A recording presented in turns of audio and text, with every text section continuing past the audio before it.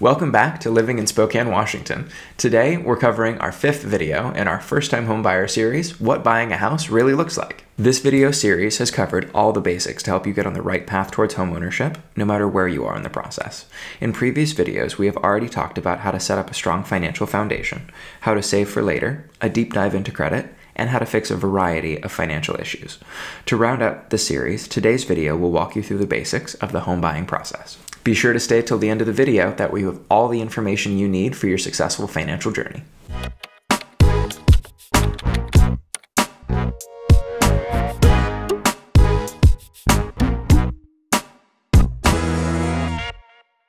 Welcome back to Living in Spokane, Washington. If you're new here, my name's Hunter McKay, and I'm your local real estate broker. Whether you're moving to the area or just looking for more information on buying your first home, you've come to the right place. I'm here to help anytime.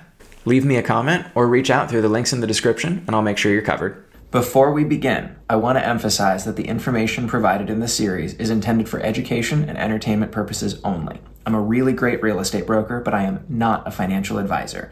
And it's important to consult with a qualified financial advisor or professional to tailor any recommendations to your specific situation. So please reach out to me directly, and I'd be happy to give you a recommendation on who you can speak with. The first step to buying a home, contrary to popular belief, is not going and looking at a bunch of them. I don't know why. I suspect everyone likes that part better than talking about money, but they avoid chatting with their lender. They're like, oh no, I'm sure it's fine. I'm definitely going to be pre-approved. I have great credit. I have family who's helping me, blah, blah, blah, blah, blah. I honestly don't care. You are wrong. I am wrong. I do this for a living, and when I evaluate myself, I am wrong about myself because we overstate our expectations about ourselves and we understate the complications because we're human beings. So you go to a lender first and you say, hello lender, I'm thinking about buying a house. Will you please pre-approve me? And then you should shop that lender until you are comfortable with the interest rate and the loan type and the info that you are being given. The interest rate might change depending on if you have locked it in or not yet, but you can still chat with the different lenders and find out. Do they have an origination rate? Do they have any kind of doc prep fees that are different than everyone else? Can you shop any of their lender fees to see if they're lower? What are they charging you for? And is it actually an apples to apples comparison? A lot of lenders like to say, oh, I'm going to get you a fantastic rate. Okay. How much of my money are you using to buy me that fantastic rate? Are you using my money or your money as an exception? These are all questions that a really good real estate broker is going to know how to help guide you through, but you have to have the conversation with a mortgage broker before you go and start looking at houses. We are not going to be happy to show you 12 different homes if you haven't been pre-approved, because what if you fall in love with one that's twice what you can afford? It's going to ruin the experience for everyone and make it really hard for you to be happy. There are lots of lending companies out there that will say, we'll give you a really good rate and a special discount if you work with the broker that we recommend. I would only recommend working with those people if you actually like them and trust them. A lot of the time, I get someone that says, hey, I want to work with you, but such and such promised me that if I worked with their preferred partner, they'll give me a discount. All that tells me is that they're already charging somewhere more money than someone else. I don't know who or what yet, but there is a mortgage broker somewhere who can work with me to honor the same commitment that that other person is making.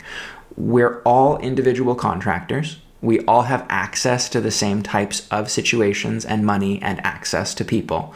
It's just a matter of, do we know how to use our resources well enough, and do we care enough about our clients, and can we spin the margin well enough in order to get them what they're asking? Great example. I had a client come to me and say, I'd like to work with Veterans United, but they say that I have to work with their preferred broker in order to get the rate that they want. And I said, great, what's the interest rate? They said it's 6.25. I said, awesome. Let me go chat with my lender, and if I can honor that 6.25 rate, then will you just come work with us because you've already indicated that you like our service better? And he said, sure, but how are you going to do that? And I said, don't worry about it. Let me figure it out. On the back end, I knew that it was just an exception. Someone somewhere is making less money in order to commit this lower rate to the buyer. And so I had to go call the lender and say, are you willing to honor this rate and make less money? Coincidentally, he said yes, and so the client is very happy. But don't just trust what someone is telling you. Ask them to explain, why is there this relationship? Is there some kind of quid pro quo? Are you using my money or their money in order to get this rate? Everyone is going to make you promises, but anyone should be able to explain every detail of where the money is coming and going from, because this isn't magic, it's just real estate. Once you've selected your broker and mortgage team, it's time to start home shopping. At this point in time, you know the professionals that you're working with. You've vetted them and you trust their guidance. Additionally, you already know what you're pre-approved for. At this point in time, you should have a good understanding of what the interest rate is that you're going to be suffering under and what that means as far as monthly payment. All of this should make it really simple that when you're looking at a home going, do I like it? You can figure out with your agent really quickly, can I afford it? And from there, you really want to look at how competitive is the market that I'm in. If you're in an easy market, like we had this winter, where everyone was kind of freaked out about rates going up, everyone hoped the market was going to fall apart, there was less competition. And so homes had more time on market. You could offer differently than you would, say, this weekend where the sun is shining and despite rates being up from this winter, everyone has finally said, okay, I guess the market isn't going anywhere. And so our spring fervor is here and we're back to low inventory and multiple offers. So you really have to ask your agent, what's the market doing right now? How do I stay competitive? What are the things that are going to be expected of me that other people are doing? And what can I do that's extra and above if I run into a home that I really like? Figure out, is it time frame for inspection? Is it the amount of money that you put down for the earnest money?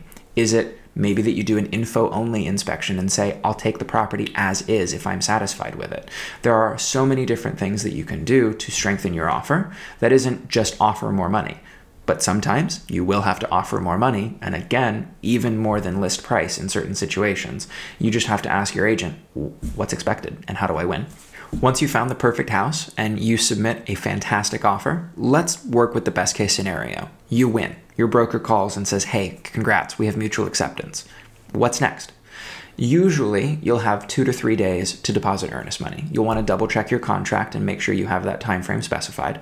But earnest money is the contribution towards closing that shows that you're bound to the seller. It's the first time that you submit money, and it prohibits the seller from reselling the property to someone else during this time period.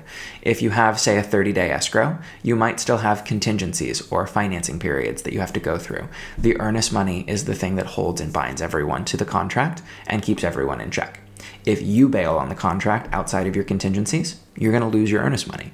But if you use your contingencies appropriately and withdraw because of one of them, your earnest money may still be protected. So just think about those things when you're chatting with your agent and make sure to have all of your contingencies planned in such a way that you can meet your obligations and keep your earnest money protected.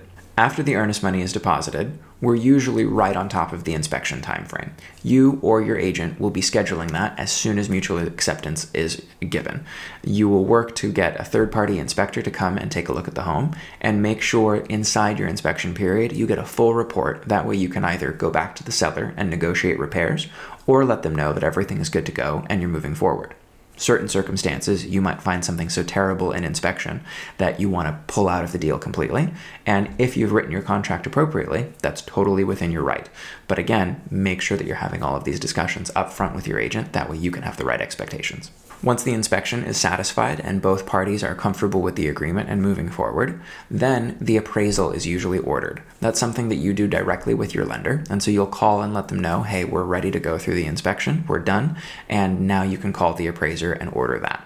You don't want to order the appraisal before you have agreement from your inspection proceedings because it kind of shows the seller that you're more serious about moving forward than you are about negotiating the repairs that you might have been asking for.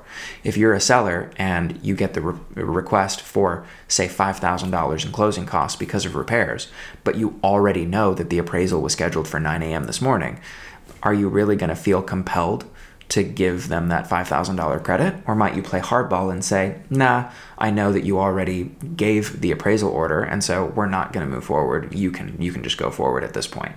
And a lot of the time that does happen. So just be careful about the order of sequence. Once the appraisal is ordered, that's also done by a third-party inspector, usually one hired by a bank or an appraisal management company. Once that value comes back, hopefully the value comes in at contract price. That way you can move forward. If it comes back below contract price, you have to go back to the seller and renegotiate. Or the seller might say, tough cookies, you agreed to pay the price. And at that point, you'd have to come up with the extra cash, difference between the appraised value and the contract price. Or if you didn't want to, you would have the opportunity to withdraw at that time period.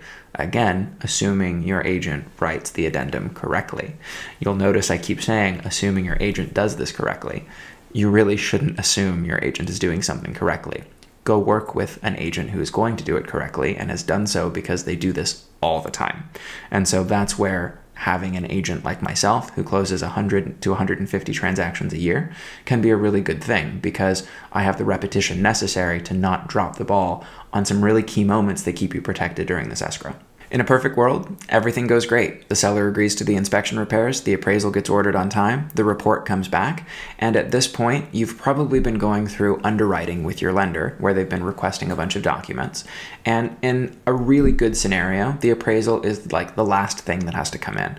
At that point, everything will be reviewed, the value will be approved, and your loan docs will get disclosed. At that point, you'll get your closing disclosures, and as long as those closing disclosures are out greater than 3 days ahead of closing, you're going to close on time. You'll get a closing call scheduled, and the closer will have you come in physically and sign all of your documents. Most up until this point have been done virtually or digitally, but you will be required to come in and wet ink sign all of your title and escrow paperwork, along with the deed for the house.